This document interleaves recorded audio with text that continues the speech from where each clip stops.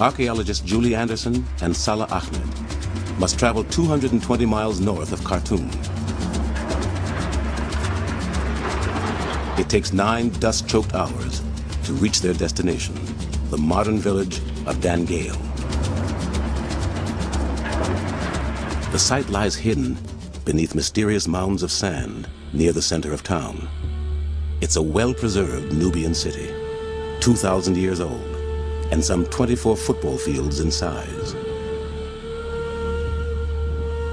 European explorers passed through this remote corner of northern Sudan in the 1800s. They left record of red brick rubble-strewn mounds.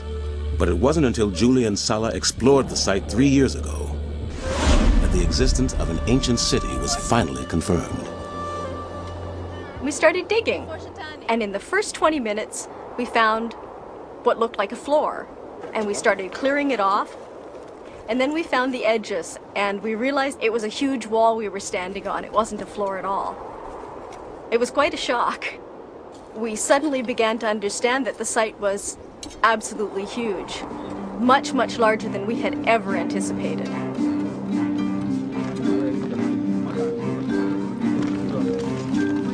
Unearthing the city will take many years, a huge workforce, and the hefting of countless buckets of sand.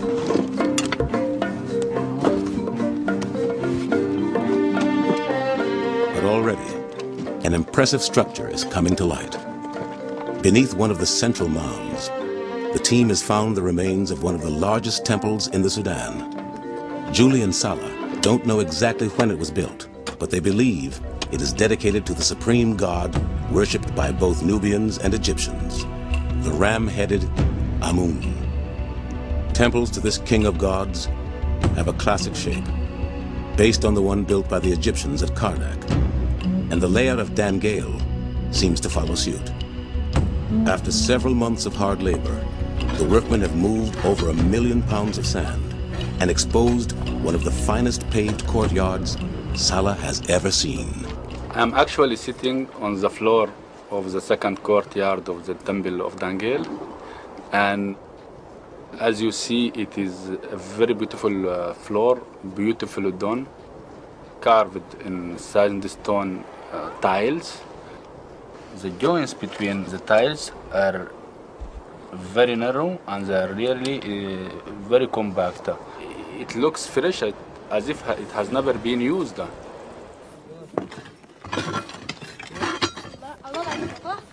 In another part of the temple, Julie has unearthed the remains of a large sandstone column. Buried for centuries, carved figures have been protected from the abrasive power of wind and sand. He's beautiful. Got a little belly button. This is really beautiful. Yeah. And very well preserved. Oh, look, he's wearing a little kilt. And he's got a little fat tummy, which is kind of nice. And he's got the water jars. One is here and the other one's here. And they're actually pouring water. They're pouring libations, offerings to the god.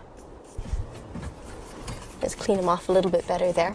In this extreme climate, it's no surprise to find depictions of water offerings in the temple. Water is life. In the heat, particularly in the summer here, when it can be 50 degrees Celsius, water is an absolutely welcome offering. Along with the water-bearing god Happy, the sandstone column is inscribed with the Nubians' mysterious text. The seated man, this is the letter A, and he's got his head here, he's got an arm down, an arm upraised, and he's sort of crouching, but we know he sounds like ah. Unfortunately, while we know he starts a lot of words, and we know what he sounds like, we have no idea what these words mean. The Nubians devised their new alphabet around 200 BC, when the kingdom was based in the city of Meroe. As part of a cultural renaissance, the Meroites, as they are known, replaced Egyptian hieroglyphs with their own written language. Until it is deciphered, scholars can only read what other cultures of the time wrote about the kingdom. We do have some records about the Meroitic kingdom from outside sources. There's Greek historians who have written about the kingdom of Meroe, and they had contact with the Roman Empire and, of course, Egypt. But we don't have the Meroites' point of view. If you can read the script, it's the actual people that are talking to you. They're talking to you about themselves. What we really need to find is something akin to the Rosetta Stone that was found in Egypt that helped to decipher the Egyptian hieroglyphs. We need a bilingual text. The ancient city at Dangale is a likely candidate for having a Rosetta Stone. Its position on the Nile just south of an area of rapids called the Fifth Cataract ensured a strategic position at the hub of major trade routes to the African interior. The Fifth Cataract is rocky and you can't sail through there. The rocks are so sharp they'll cut the bottom out of your boat. You have to actually leave the water, go by land, and then rejoin the Nile. And you rejoin the Nile in the area of Dangale. Throughout its history, the Nubian kingdom lured traders from afar who coveted goods like ivory, animal skins, and of course, gold. People of many different cultures and languages, Greeks, Egyptians, and Romans, all traded with Nubia. Many would have passed through Dangale and may have left a bilingual inscription.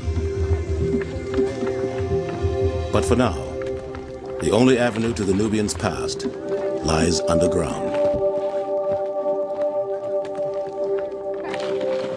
Here, you have to dig, you have to put dirty, you have to bring things out to the sand, to study them, to draw them, and to make your analysis out of that.